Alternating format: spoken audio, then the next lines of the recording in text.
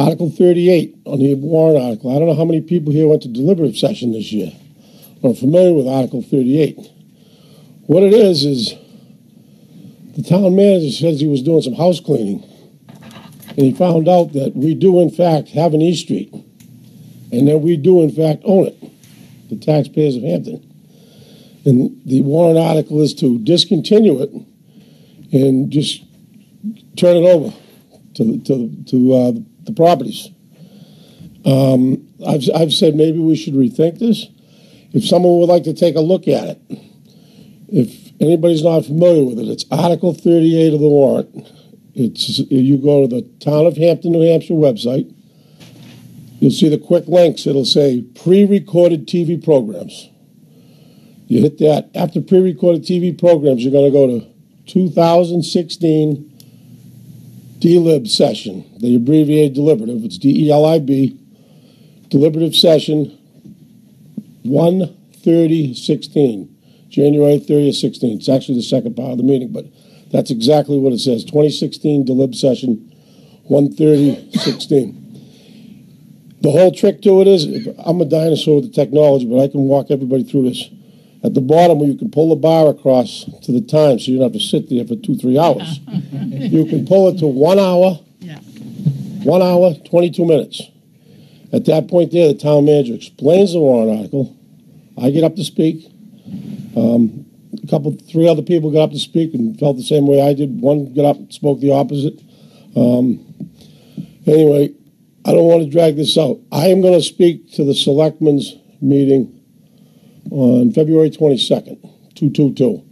And I've asked everybody to, withhold judgment, pro or con on this.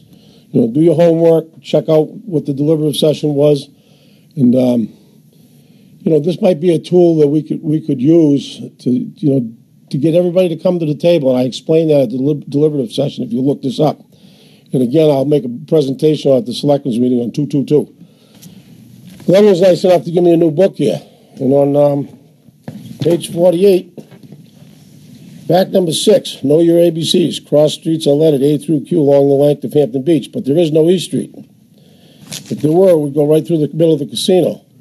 Well, it turns out at this deliberative session, I found out we do have an EStreet, and it does go right through the middle of the casino.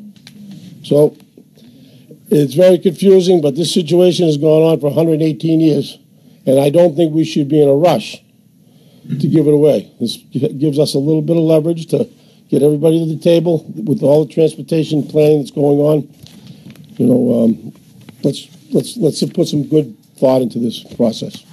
Thank you very much. I don't know if I should ask. I'll answer any questions. I don't know if I should ask this question. So is EStreet privately owned?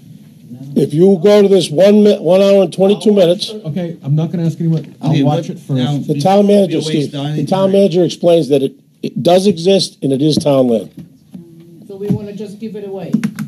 That's what Article 38 will do. By myself, I'll be voting no. You have to form your own opinions. So, isn't there some type of squatter's rights after 80 years? It might be different if it was private versus municipal. Yeah. That might be different, Chuck. But the town manager himself says it at 1 hour and 22 that it does exist and it is our land. It's very clear. You can't adversely possess public land. Charlie, what is your goal in pursuing this? Rich, I have probably gone to as many, if not more, meetings than anybody on the Hampton Beach Area Commission. I know you were on it. I know Chuck's been on it. I've been to every single meeting probably since the inception of it. The first 3 years I went just to get public comment, because public comment wasn't even allowed. And I think you know that after going to these meetings, I've had some, fairly decent input, and, some of the stuff has been adopted. But presently we have DOT has $375,000 they're managing for the HBAC.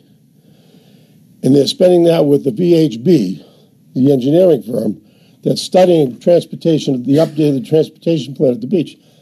The intersection out here is integral to this whole process. I mean, I'll explain it on February 22nd. I mean, you want me to go on?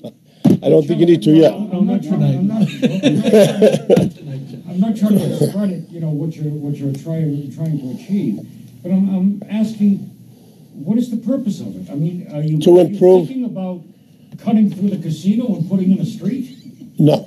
Well, then what is it? What's the- Well, what's the- starting with an entrance would be a good thing, right? Just one quick thing alone. Just a second. Starting with an entrance would be a good thing, and I'll tell you why.